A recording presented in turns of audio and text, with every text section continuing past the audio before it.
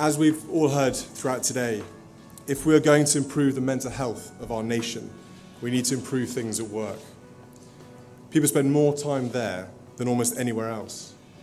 Yet research shows that it's also the place where we're least comfortable talking about mental health. Hundreds of thousands of people lose their jobs each year because of poor mental health.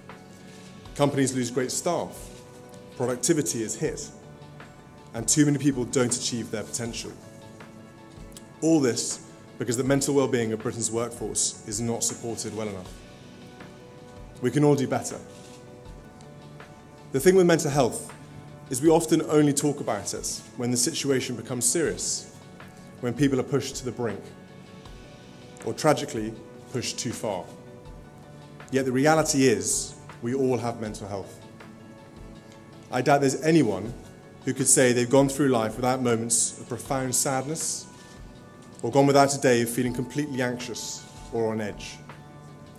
And many of us will know a friend or a family member who's required medical support to deal with a mental health condition. So why do we keep it so quiet? When I was working as a search and rescue pilot in the RAF, and then as an air ambulance pilot, I was fortunate enough to work with organisations that really valued the mental health of their staff. We were working in unique and high-pressured circumstances, but at the end of the day, it didn't matter. If it was an issue from work or home, all the crew were encouraged to be open and to talk. When our heads together, research showed that just 2% of people would feel comfortable talking to their HR about mental health. I was stunned. It probably meant that people in many companies were suffering in silence and didn't feel able to talk. And that's exactly how it turned out to be. The Mind research you've heard about today has shown that a quarter of the British people are at work silently trying to cope with a mental health problem on their own. To change this, we need to tackle two big problems. We need to stop people feeling as if they have to hide, and we need to make sure anyone with any responsibility for others at work knows what to do. I met Kirk earlier. You may have seen the film he's done about his story.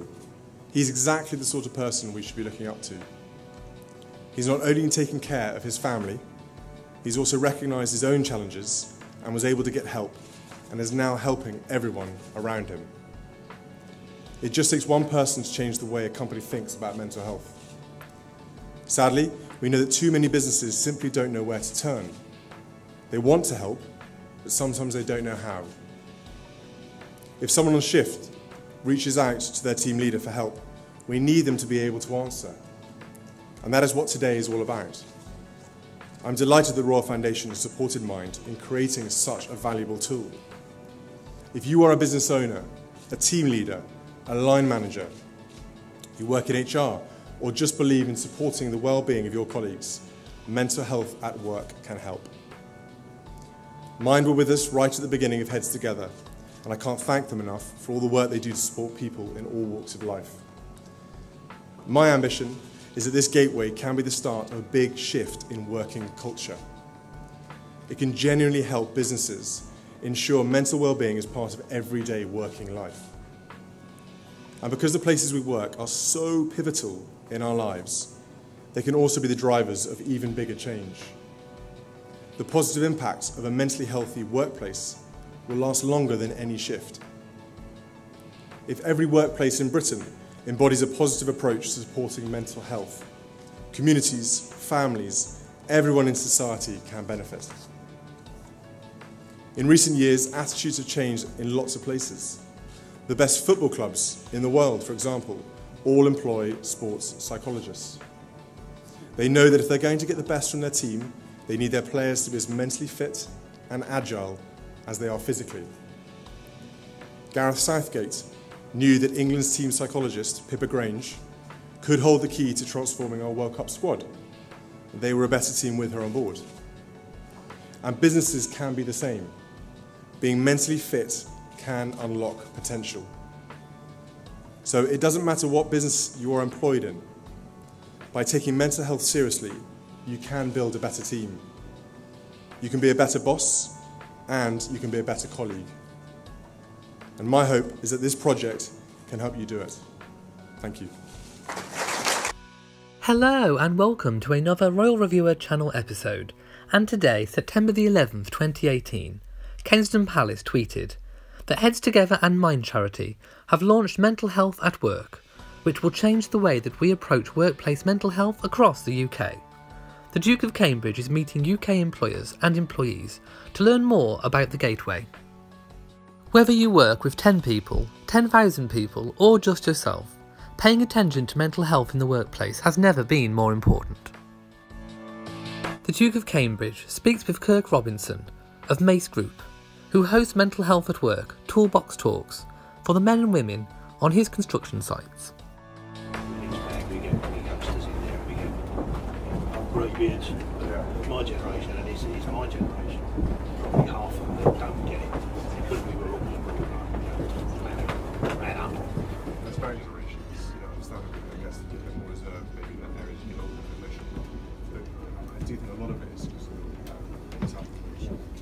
I think it's inherited to generations because there was just no amount of talk you could ever do to describe the horrendousness of what happened to me. And I think the generations passed on that kind of like, just don't talk about it without actually explaining why they did it. It was sort of inherent, kind of like, just everything got on with it like that, rather than actually it was a deliberate thing. I don't know if you agree with that or you would, but I've been trying to understand why certain generations have, particularly in Britain as well, how the country go to. There's still some issues with their emotional. Prince William then made a speech.